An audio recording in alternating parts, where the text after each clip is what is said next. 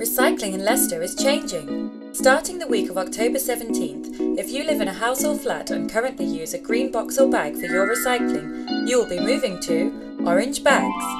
If you live in a flat with communal recycling bins or no recycling at all, we will be contacting you over the next 12 months to let you know about your property's bespoke recycling service and when it will start. You can recycle many more items now in the orange bags, but they need to be clean, please. No food waste.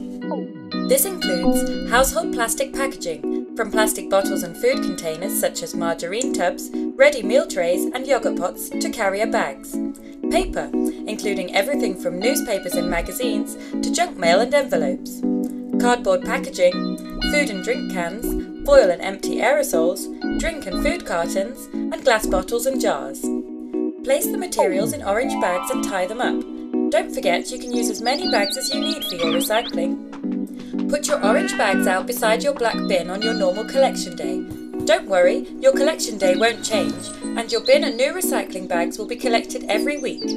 When you start to run out of bags, you will find the yellow sticker in the roll.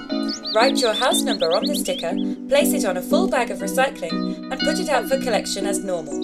The recycling crew will leave you a new roll of orange bags.